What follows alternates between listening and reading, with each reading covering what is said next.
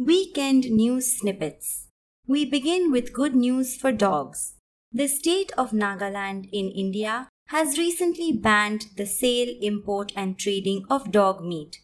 An estimated 30,000 dogs used to be smuggled into this region every year for their meat. Animal lovers are cheering this ban, while some people feel it is restricting the cultural food habits of Nagaland. What is your opinion? Now over to our Foona reporter Dhairya from Jaipur. Can you guess where Asia's largest solar power plant was recently inaugurated? It was in Madhya Pradesh in India. Solar energy is a form of renewable energy.